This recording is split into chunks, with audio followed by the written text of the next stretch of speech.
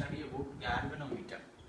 Galvanometer is a device that detects current. So if current is present in a circuit, then the presence of current can be detected by galvanometer. Galvanometer is basically, it is having two poles, a north and south pole, which create a magnetic field. Then there will be a loop like this. This loop will have two ends. These two ends will be seen here. These are the two portions to which we are connecting the outer external circuit. Suppose we have a circuit like this. This is a battery. Then here there is a bulb, something like this.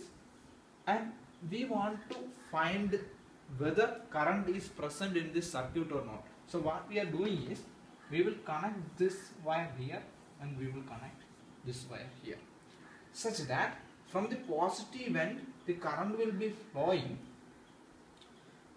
and it will be entering the circuit. So from the positive end the current is flowing and entering the circuit. So let us say the current is moving like this. So when current enters here, and it will be going to like this.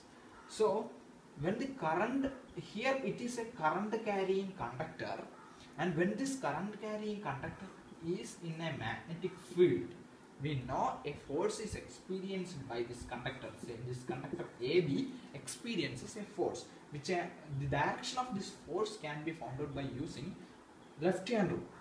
And when we are going to look for the left hand rule, the central finger shows the direction of the current, this forefinger shows the direction of the field, and the thumb shows the direction of force. That means AB experiences a force inwards, so that AB is rotated inwards.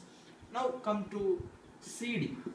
For this conductor, the current is flowing downward, the field is in this direction, so the force will be experienced outwards, such that this is the force experienced in CD.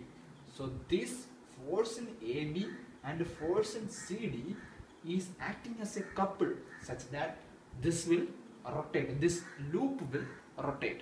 Now say I am fixing a needle here. If a needle is fixed, then what happens is this needle will rotate. So if this needle, this we can see in the dial. So if needle is rotated, current is flowing through this circuit. This is the basic galvanometer.